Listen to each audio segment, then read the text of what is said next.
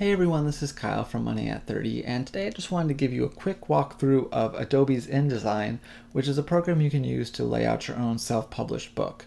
Now before we jump into this, I just want to mention that if you're looking online, you're probably going to come across a few message boards and other sites that suggest that beginners really shouldn't be using a program like InDesign, which is more geared towards professionals, because if you don't know what you're doing, you could make some huge errors that could really hinder your book. I agree with that to a certain extent, but honestly, I was a total beginner a couple years ago when I laid out my own book.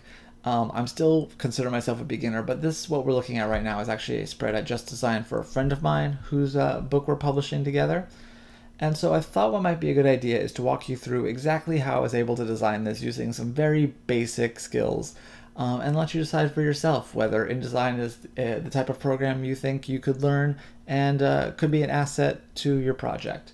So the first thing I want to do is create a new document. So you just go to File, New, and then Document. You want to leave on the facing pages. That just means you have a left page, right page spread. And you also want to select this primary text frame option. That'll become really important, as I'll show you in a minute. And then you want to adjust your page width and height. So I'm going to do a 6x9 book. And the reason it says 51p is because it's actually in picas. But if you just do 6 and then put the quotes, it'll convert it for you. And then before we actually finish this off, I just want to mention really quick about the gutter and the margins. This is one of the probably more important things you'll want to play with when you go to lay out your book. Because if you ever look at a book page, there's actually a lot more white space than you might realize. For example, the gutter references this space right here. So if you have text that's going to go all the way into the crease of the book, it's going to make it really hard to read. Same thing with your margins. In addition to maybe wanting to add headers and footers, people need a place to be able to hold the book without covering the text. So definitely take the time to figure out what the right spacing for your book is. Although for now, I'm actually just going to accept the defaults. So now the first thing, I might as well start at the top here with this photo, which incidentally, if you look at some of the services that will lay out your book, they tend to charge you extra per image after a certain amount, which is pretty laughable once I show you how easy it is to do this. So you're going to want to first select this rectangle frame tool, and then just start in the corner and just draw whatever sort of rectangle you want there. Now once you have this X in place, it's actually super easy to just grab the photo you want from your computer and you can literally drop it right on in. Now you'll see that looks a little bit more zoomed in than my finished product here, so let me show you how to fix that. You're going to go to this direct selection tool, and as you hover over your photo and you click on it, you'll see that this orange box is actually the size of your photo. So you can move this around if you want. You can also shrink it a bit. But there's actually a better way to get this done, especially if you're dealing with a really big image that you can't even get to the corners of. So if you right click, you can go to fitting, and then you want to do this one, fit content to frame, and that will do exactly what it sounds like. Then you'll see this may look slightly distorted just because the dimensions of the photo weren't the same as the frame. So you can just spread this out a little bit more if you want, make it a little bit more natural looking. So I'm just going to leave it like that for now.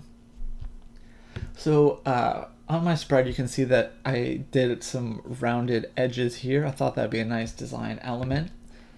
So that's actually super easy to do as well. If you just go to the selection tool and click on this, you'll see this yellow square pop up. And like it says when you hover over it, if you click it, you can edit the corners. So then you'll see these 4 things. And if you hold down while you scroll over, you can make that rounding right there. You could go a little bit further if you really wanted, making it all the way, not quite to a circle, but I don't know what you'd call that, I guess an oval almost. Then you can zoom back out. I'm just going to leave it at about 1.6-ish. Right there is fine. All right, now that I have that in place, I'm going to go to my text and all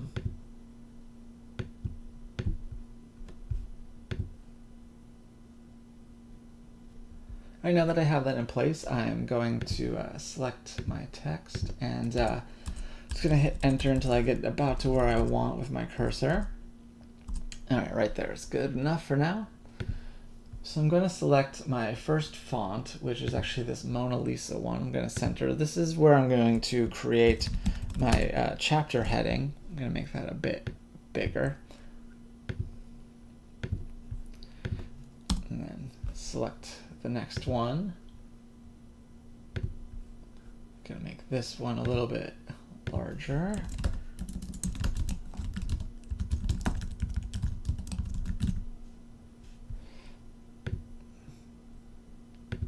And if you want more space in between your different titles, you can tab down. And now that's a bit of big space, so if you want, you can just shorten that up by doing this, because it's going to default, like when you hit a new one, it's going to take whatever you had on this line.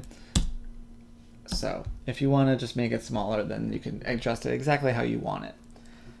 So now that I have those in place, the next step is to actually place my document. So ahead of time, I took each of my chapters from the book and separated them into their own Word files. And now that I've done that, I can just go to File, Place, and select my chapter. And when I hit Open, it'll go ahead and drop that all in. And now, since we already had text frames in place, it should auto flow and create all your different pages for you, which is a really nice feature. So I'm going to make a couple of changes to this text. The first one I'm going to do is to change up the font a little bit. I actually have the right font type. I actually want to make it a bit bigger. So I'm going to select 12. And this will automatically adjust to the size of your font, but I actually want a little bit extra room. So I'm going to actually bump this up to 15. All right, that looks pretty good. Now there is one more thing. I shouldn't have deselected everything just yet. This still has the ragged right, which is going to probably be the default when you're using a word processor. But I actually prefer for a book to justify it with the last line left. So there you go. So now I have this nice squared off look, which I think looks pretty good. Now, the next little design element I have is this large letter to kick off the chapter. So that's actually another really easy solution. So if you just select the line you want, these two options over here will be how you control that. So the first one is how tall you want it to be. So this is 2 lines, 3 lines, and so on and so on. I'm actually going to just do 3 lines. And this one's going to be how many letters you want to include. So I'm just going to do 1, but you can do, entire words if you wanted. But like I said, I'm just going to do 1. Now you notice that still looks a little bit different. That's because I did something with this where I decided I wanted to actually bring this down a line. So I just hit enter, and you'll see that now this is large as well because it still has these same settings. So if I just back this down to 0, now it kind of starts in the middle of the big letter instead of all the way at the top. So I think that kind of looks pretty nice. So now we are pretty much done. You might want to fix a couple little things like spacing, make sure, so just go through your thing, make sure everything looks good. But for the most part, it's just smaller fixes. Actually, now that I see one thing I can show you how to fix. Right here where you have the dash leading into another page, that always bothers me. I think it's kind of hard to read that way. So to fix this, you're actually going to select this paragraph styles up here, and if you right click on normal and then edit normal, you can select the hyphenation and deselect the hyphenate across column. Now you'll see when I enter that, it found a way to fix it. So now swimming is up here instead.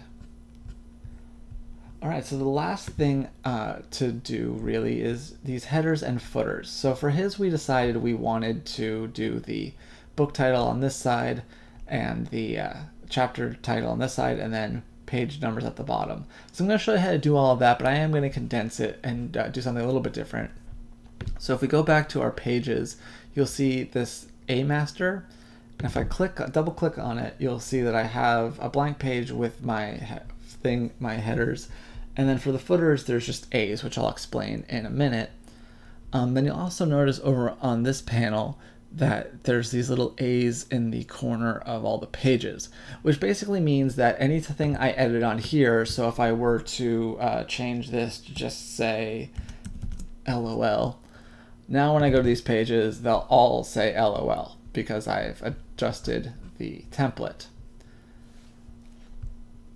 And you'll also notice that this one doesn't have any headers or footers because I didn't apply the template to it. If you want to, you can actually just drag this over and put it on top, and now it will have the proper attributes. And if you want to take them away, just take this page that says none and drop it back over.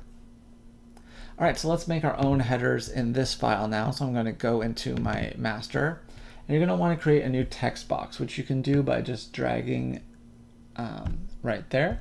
And if you're worried you don't have the right size, I like to kind of bring this down and adjust it so it's exactly flush, and then put it back up. So I'm going to actually start with the page number, which you can get to by going to Type, Insert Special Character, Markers, and then Current Page Number, and that will give you that A that I was mentioning earlier. Another cool little trick you can do is I'm going to put, instead of centering it like I did on the other design, I'm actually just going to put the book title all the way in the other corner here. And to do that easily, you can actually hit Shift and Tab, and then your cursor will actually go all the way to the other side. So now I can type in the book name. I'm actually going to change the font really quick as well.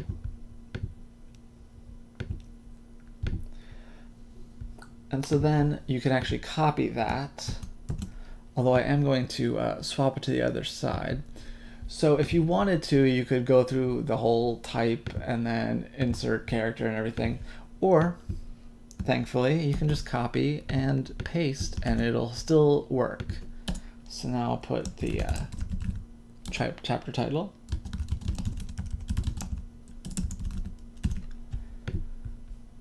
And now when I go to my A, okay, so see, I want to take that off, so I'm just going to drag my non on there. And now you'll see page 2, page 3.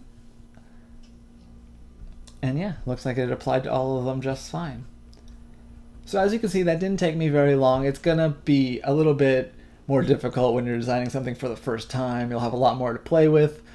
So hopefully this gives you a nice overview of InDesign and how it can actually be pretty easy to use the basics to create what I think is a halfway decent design, honestly. And also saves you a ton of money by not having to pay a professional or one of those services like CreateSpace. My best advice for these tutorials, like I understand that even this might have been a little bit overwhelming doing everything so quickly. So I would start with one thing you want to learn, one specific element you need to add to your file, and look for a video specifically on that. And that way you can take all these building blocks and put it together in a way that hopefully will make your project look really great. So once again, I hope this is helpful to you, and best of luck with your self-published project.